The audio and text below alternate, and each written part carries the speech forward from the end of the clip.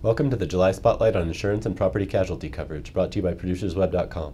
I'm Paul Wilson, and in this broadcast we'll cover some of this topic's biggest trends and most insightful research. This Spotlight on Insurance and P&C is sponsored by Southern Insurance Group, your senior market headquarters. For more information, please visit southerninsurance.us.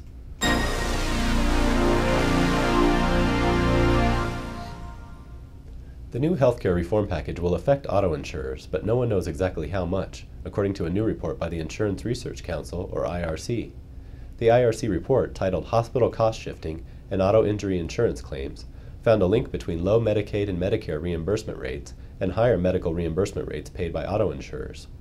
The report looked at more than 42,000 automobile bodily injury claims in 39 American jurisdictions during 2007, looking for cost shifting from medical providers to auto insurers. The study found that auto insurers were charged at least $1.2 billion in excess charges due to cost shifting for the year.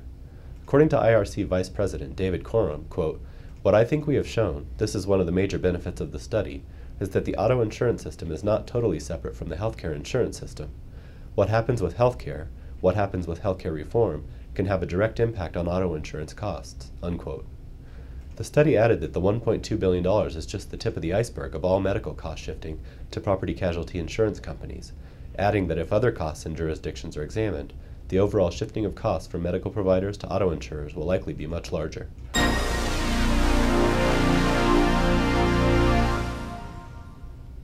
Private U.S. property casualty insurers saw their net income after taxes spike to positive $8.9 billion during the first quarter of 2010, from negative $1.3 billion for the same period 1 year ago, according to ISO and the Property Casualty Insurers Association of America.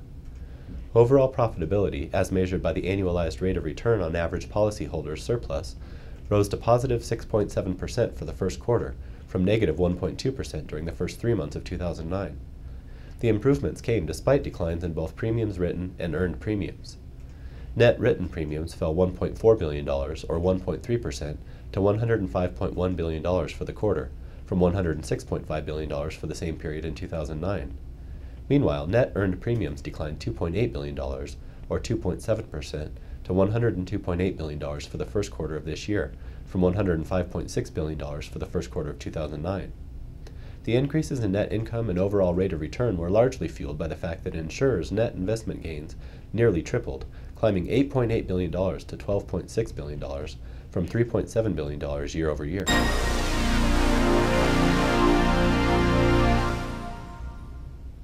U.S. property casualty insurance companies have seen financial impairments more than triple since 2007, according to a recent report by AM Best Company Incorporated. The number of financially impaired property casualty insurers climbed to 18 last year, up from 16 in 2008 and just 5 in 2007, the agency said.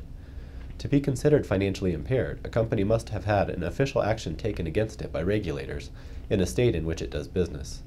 Such actions could include anything that hinders the company's ability to conduct business normally, even when the company is not technically considered insolvent. AM Best said that there have been 4 impairments so far this year, but added that, quote, "The full development of 2009 and 2010 impairments may not be evident for some time," unquote. The study found that the majority of last year's impairments were a result of under-reserving, underpricing, and rapid growth in the years immediately preceding impairment. Finally, Best predicts that impairments will increase as, quote, "insurers absorb ongoing underwriting and investment losses, and as regulators take control of companies for which they have been unable to find buyers," unquote. I'm Paul Wilson, and thanks for watching the Spotlight on Insurance and P&C. To see more video spotlights on your favorite products and practices, find them on ProducersWeb.com and browse by topic.